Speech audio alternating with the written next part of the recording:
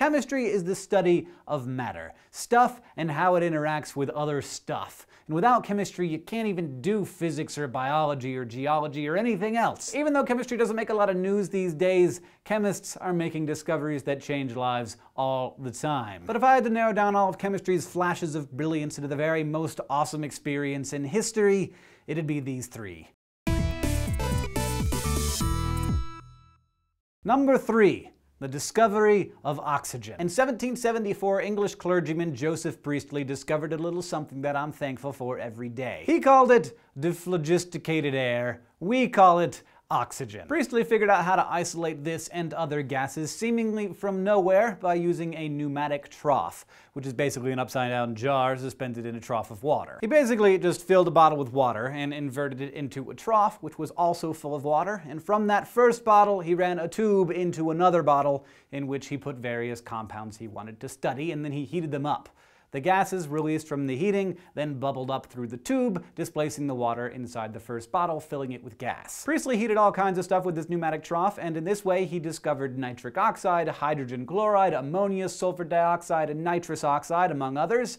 But his most important discovery was oxygen, which he isolated by focusing a beam of sunlight on mercuric oxide. Being a true hands-on scientist, he took the bottle from his trough and huffed it. He said later, "I fancied that my breast felt particularly light and easy for some time afterwards." So of course he had no idea that he'd created the gas that we all need to, exist.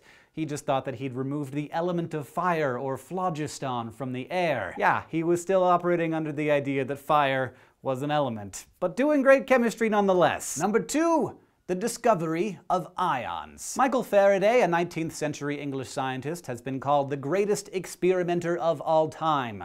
Albert Einstein had a picture of Faraday on his wall. Dude was big time. And though he wasn't just a chemist, he basically discovered electromagnetic fields and invented the first Bunsen burner and laid the groundwork for us to have electricity, he did discover ions, atoms with an electric charge. Faraday discovered ions as part of his obsession with electricity. In 1834, while he was messing around with electric current in water, he discovered that certain substances that were dissolved in water conducted a current. He didn't know precisely what was doing it, but he knew that some kinds of particles must be relaying the charge through the water from one electrode to the other. Now, Faraday was great at discovering stuff, but he was terrible at naming the things that he discovered, so he wrote to a friend and mentor, William HEWELL, who had coined quite a few excellent terms in his time, including the word scientist. HEWELL wrote back suggesting the name ions from the Greek word to go, which today we know are the things that swap electrons to create a current. Amazingly enough, all of this was done before electrons had even been discovered. Faraday was even able to classify ions into anions, or negative ions that were attracted to the anode,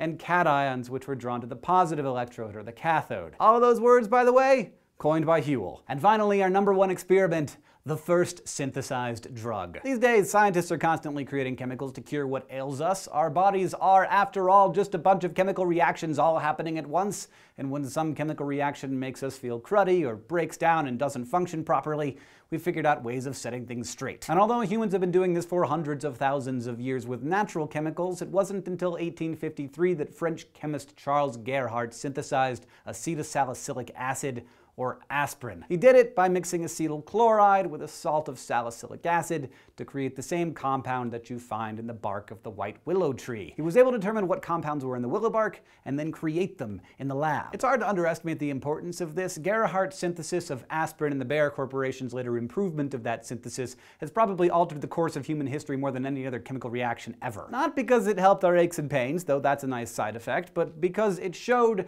that it's possible to use chemistry to cure people.